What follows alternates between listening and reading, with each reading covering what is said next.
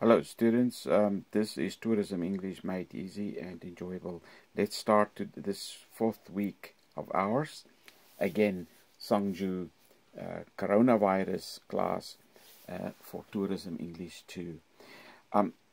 Go to your guide and go to page 23. Here, I'm indicating here, 23. There are expressions here, idioms, that we need to look at. It is our source book. It says the source book for this. I'll just show you. It's the idioms. Go down, go up. There. These are the idioms. What day suits you best? When would it be convenient for you? I made a promise. Stick to your promise. What's the Korean? This is the issue. And this is where I want to help you in order to get an understanding as to how to do this. And I'm going to bring this book, the blue book that you see here, is exactly the NEXUS book, the source book that we are using for these idioms to help you in order for you to make it easy that you can hear. I'll bring it closer to you. There. What day suits you best? There is the Korean. Can you see there? There's an arrow, right? Next one. When would it be convenient for you? And there is the Korean. Can you see the Korean there? Yes.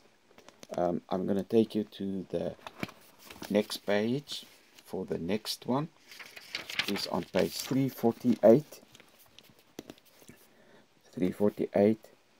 And it says there 348. I'm now here. I made a promise. And I'm coming with a book. There it is. I made a promise. There's your Korean. I'm going to go up to the next one. The next three of them. Stick to your promise. Let me go up. Stick to your promise. Right? There is the Korean. Then, promises are like pie crust made to be broken. And then there is another expression that's never your, it should never be your motto. Here is we often break our promises. Now, if you go at the bottom there is the Korean. The Korean for the expression. I go slowly through that you can see the total reading of the sentence. You see here and there is the Korean. Now, people use this expression just to joke. They don't mean what they say when they say promises are to be broken.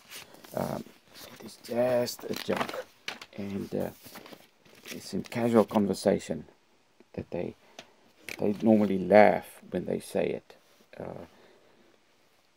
trying to be funny about it, but it is not. It's not the way we live when we say that. We don't mean what we say there. Okay, we come to the next one.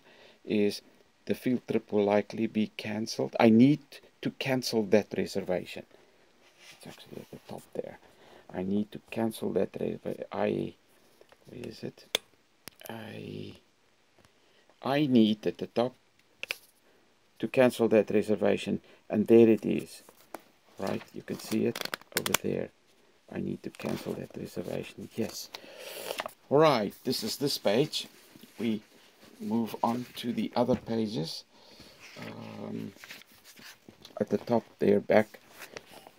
There it is. We've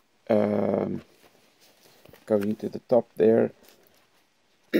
I need to reschedule our appointment, and there is the Korean for that. We are going to have to postpone our reservation. There it is. Yes, and we are one page further, 2 pages further, and we come to page 353. Fall behind schedule, and there is the Korean. right, to fall behind schedule. There it is. Thanks. Okay, is this all? No, there are a couple more that we have in the next page.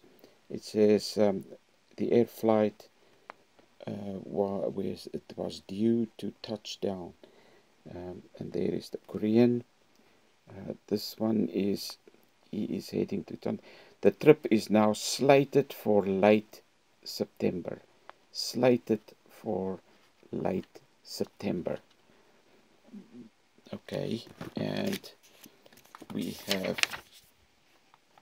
one more, a few pages further, 357. Page 357. We come to this one. No refunds. Sorry, no refund. Where is it? Sorry,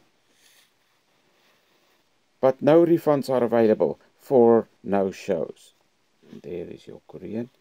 See, there is the Korean.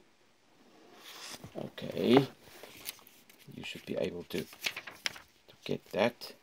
And that's the end of our idioms. Thanks.